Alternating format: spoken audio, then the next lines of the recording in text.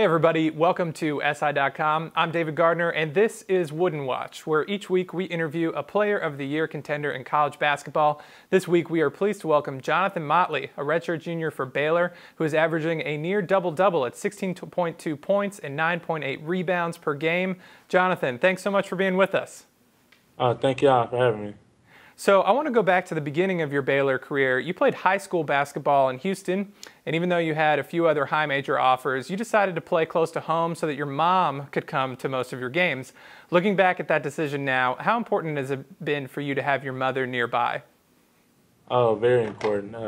She's my everything, and without her, I wouldn't be where I am today. So I just made sure she can come to every game, and Houston's about 2.5 hours from here, so she does spend a lot of time in Waco. So I'm thankful for that.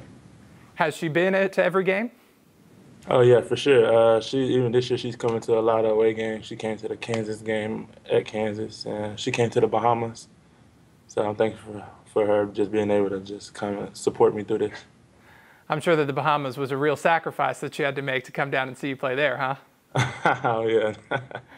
Now, you've said before that your older sister was the reason that you started playing basketball. She's 18 years older than you. What kind of influence did she have on you as you were growing up and learning the game?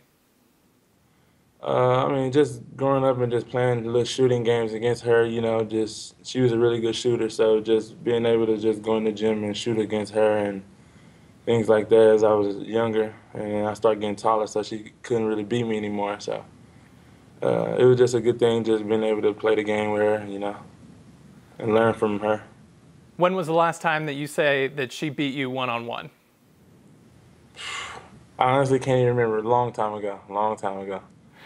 Now, I start growing, she couldn't really handle it no more. I'm sure. Now, you came into college, you were pretty skinny, and you redshirted your freshman year, but you were going up against guys like Corey Jefferson, Isaiah Austin, Rico Gathers in practice.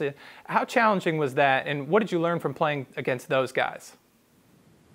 I learned a lot. It just kind of got a different feel for a lot of different games with those guys. Isaiah, he's more perimeter-oriented, really skilled. You got Corey Jefferson, who's super athletic, plays above the rim, and then you got Rico, who's a bruiser, so it's just a lot of different games I had to learn from, and just the best of both worlds I get playing against those guys every day.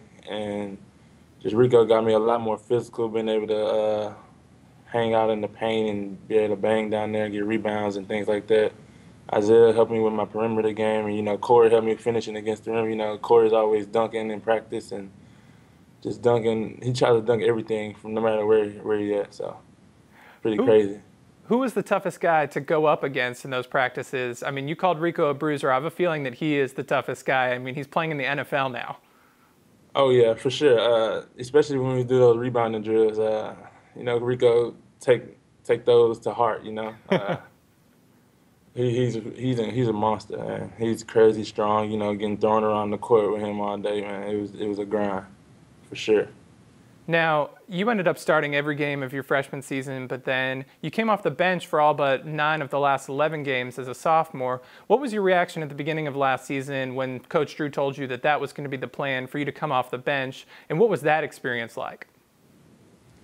Well, it was kind of tough at first, just kind of figuring out what my role was because I started every game my freshman year, so I thought I was just going to come in next year and just kind of take on a bigger role, be the guy, But TP had such a great year, so I had to take a seat back and let TP kind of do his thing because he was having an awesome year. So it was just basically just kind of feeling around, just trying to see where I fit in, just coming off the bench, trying to bring energy, bring some production scoring-wise and different things like that.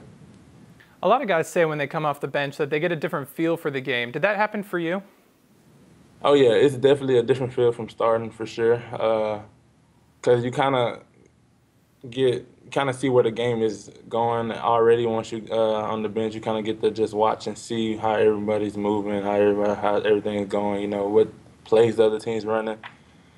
So it just you kind of get to sit back and learn first, and then kind of step into the fire after that. But once you start, you're out there, you're going through the motions. You're out there just kind of controlling the game from the start. So it's definitely a different feel for sure. Now, I mentioned earlier that you came into college skinny. You were probably about 200 pounds. You're 230 now, and I read that you have 6.3% body fat, which is super impressive. Do you feel like you're still growing physically, or are you happy with where you are right now? Oh yeah, I'm still growing. My weight kind of fluctuates. Like I got up to like 246 a couple months ago before the season started. So it just kind of goes up and down. Like I was 240 last week. It just kind of goes up and down. But I like playing the 240 frame. You know, big guy, kind of being able to move people out the way. You know, just kind of do my own thing.